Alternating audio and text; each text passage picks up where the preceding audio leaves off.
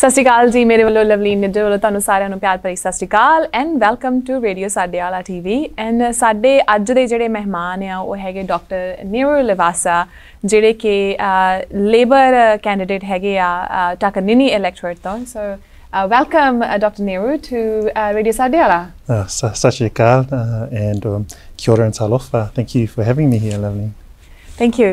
So this is a question that I've been really itching to ask. You are a doctor.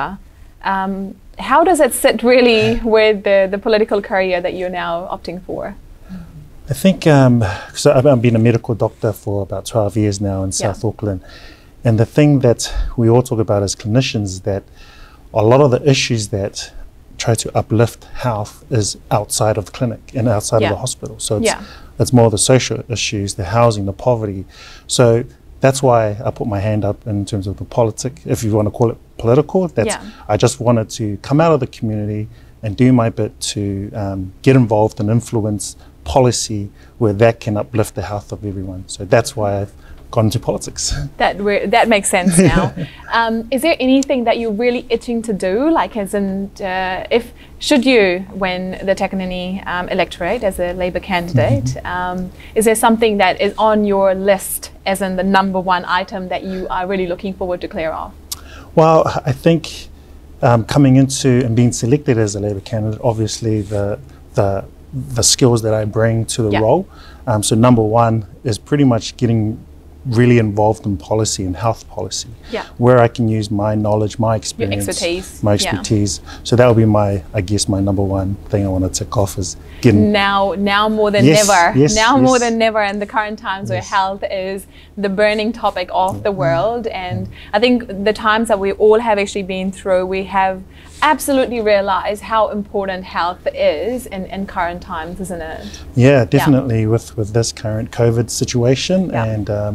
And I mean, before I was selected as a candidate, I sat on one of the advisory groups for the Ministry of Health for COVID-19. So again, just bringing that sort of knowledge and trying to help where I can for all New Zealanders to protect ourselves from COVID. That's really great to hear, Dr. Neru. Now, for the Takanini electorate, obviously a lot of the population there is actually the Punjabi community. So can you tell us a little bit about how do you actually connect to the Punjabi community or the Indian community in general? So what means ever since I got selected, I've been on the ground just pretty much engaging with our Punjabi community via, first of all, going to a Sikh temple and also engaging via social media, online. And just getting out there in the electorate itself, whether it be phone, calling people and door knocking. So really trying to engage all communities, but really I know that there's a huge Punjabi community, Indian community within the area. So yes, absolutely. What do you like the best about us? Well, putting you on spot here. So warm. I think every Sikh temple that I've been to been so warm and hospitable. I mean, I've never gone to a temple before, and the first thing you do is go and grab for us we grab a feed, and I love the tea. You love the tea. I really love the tea, and I've got some pointers of how to make the tea itself. But I think the Punjabi community are really caring, really nice to have more of a deeper connection, and they're not superficial. They really want to know who you are. So similar to my Pacific background as well. So I find the similarities between the two cultures. We've discussed a little bit about why do you actually want to, or why have you opted for, or a change of line really, which is essentially doing the same thing as you discussed, even in politics, in the medical line, and using your expertise to refine those policies that currently sit within the medical system. But can you tell us a little bit more about yourself? Like how long have you been in politics for, and before that you're still practicing as a doctor, I believe? Yes, still working there. So in terms of the political field, last year I ran as a candidate for local government, and I was blessed to be successful in that. So I currently work as a local board member on the Māngere o Tahu local board. So that's given me a glimpse of how the local government works, how the machinery of everything goes with Auckland Council, especially with the COVID lens now, where budgets have been cut, a lot of jobs have been lost. So we've had to deal with that on a local government level. So imagine the central government and everything that happens there. But I think having the experience of local government, I'm still learning. Obviously, it's my first term. But it's just really good to have that sort of lens when you're trying to get into central government. But if I do become successful, I've already got that experience to work with our local governing bodies and councillors, local boards.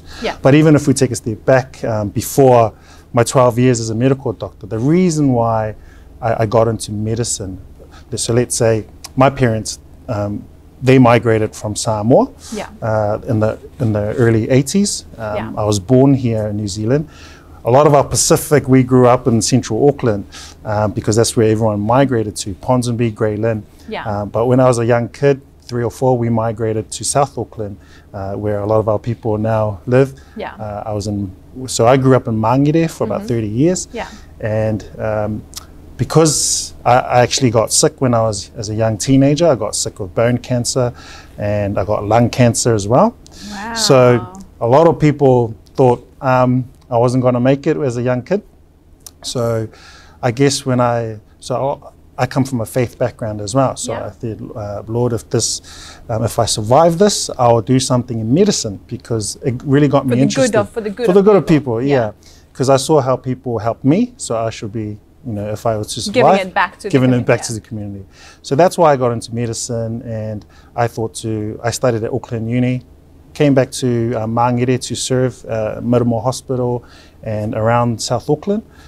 So that's really why the foundation of where I'm at. Where you are, is because got sick, came into medicine, and now I really want to just influence on a larger scale of how I can uplift the health of everyone. Absolutely, absolutely. So it won't be wrong to say that you have endured it all, whether that is if you just talk about the medical system as a patient, but also as a doctor as well, to provide it back to the community. That's very inspiring. That's very inspiring.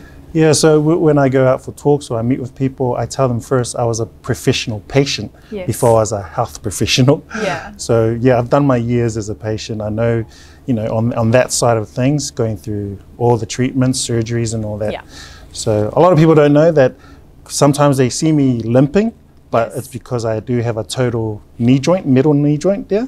And sometimes I get short of breath because I only got one lung. So oh my goodness! Oh my goodness! So I can sort of talk with patients with good empathy and just give them, this is how it's done, and so having that sort of experience helps my job much better. Oh my goodness, that's such an inspiration for everyone out there who wants to get somewhere, but always, all of us face different challenges in life in our own ways, but this is absolutely inspirational of having gone through what you've actually gone through, but coming out of it with such a strong personality, but also at the same time giving it back to the community, just learning a lot from that experience, isn't it?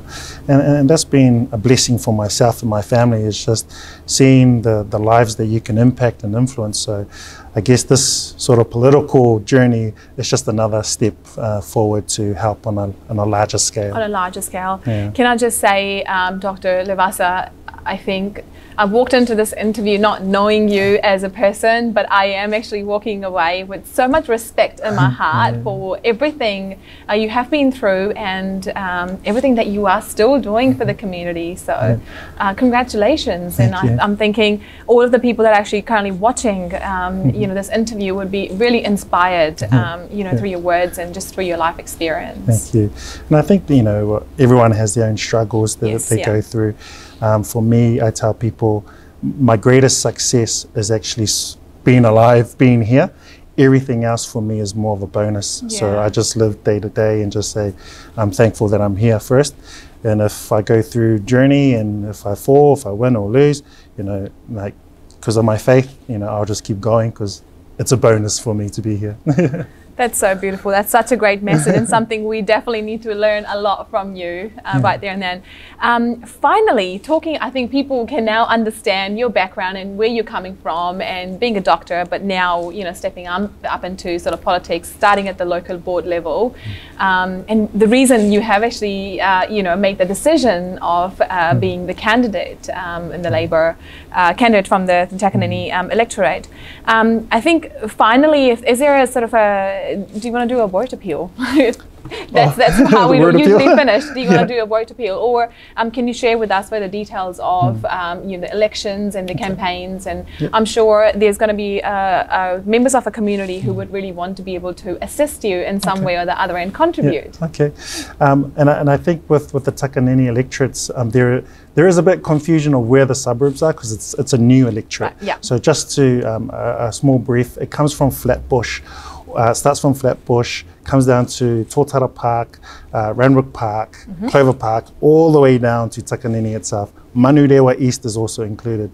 So if people want to get in contact with me, you can find me on the Facebook page, Dr. Neru Leavasa for Takanini. Please message me. You'll find all my information there. Our events popping up as well. So one thing I'll leave with you is that I'm really passionate about the community. I do want to help out where I can, and your support will definitely help me get there in terms of helping Takanini as a whole with all the suburbs that's in there, so that I can give back to you. So yeah, that's my take. Beautiful, beautiful. I think we've covered everything we really wanted, and thank you for letting our audiences know as well of what the Takanini electorate is actually composed of, because as you said, it's a new electorate, and so they can be actually confusing. But yeah, you can get in touch with Dr. Neru Leavasa. Do I pronounce your name right? Yeah, Leavasa. Leavasa. Through his Facebook page, and if you want to be involved, just hit him up. And absolutely approachable, absolutely approachable. Thank you so much for being here today and for taking the time out, and we wish you all the very best for the elections this year. Thank you, Loveleen. Thank you, listeners and everyone. Yeah. Thank you.